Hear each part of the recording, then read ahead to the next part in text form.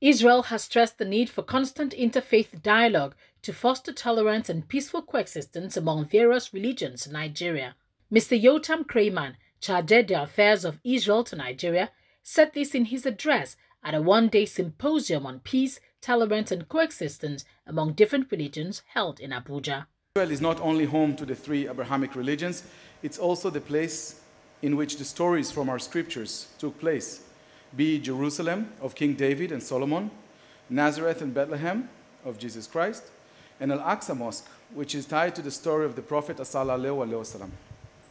We are here today to highlight the great role that interfaith dialogue has to play in promoting reconciliation and development among people of all faiths.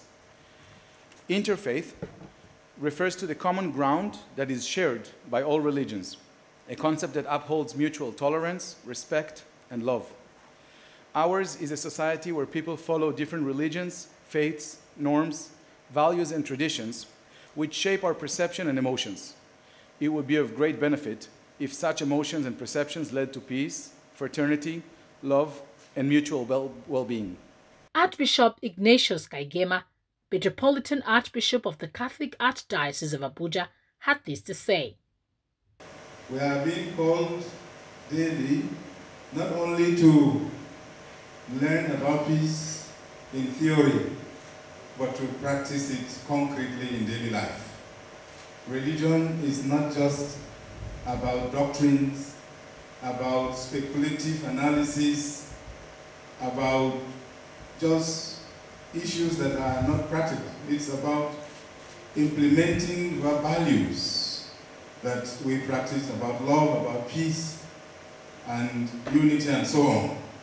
Rabbi Israel Uzan, Chief Rabbi of the Jewish community in Nigeria, said there was need to sensitize people to the importance of peace to promote mutual coexistence. Well, we are supposed to understand that it's true that we have different positions. We have different beliefs. And this is not wrong. This is not bad. This is the beautiful of the humanity. This is even what God make on this world, to make people with different sensibility and different behavior. So we have to understand that we are different positions. We are sometimes not agree with different situations. We have sometimes different story or view of the story, but we are doing coexisting together. We are living together. We are even give the time to each one to celebrate his own believer. And when we get this point, we not just snap, or we don't just make a symbol. We understand the real point that people can be no agree together. People can have some dysfunction of some different vision of the story of the situation of the believer, but together, they sit together, they talk together, they make a time for when they want to believe for themselves, and there's a time when they have to live in our society. Dr. Muhammad Adam, Imam of Abuja National Mosque, described Islam as a religion centered on promoting peaceful coexistence. Islam says a Muslim must be a peace-loving person. He must respect his neighbor.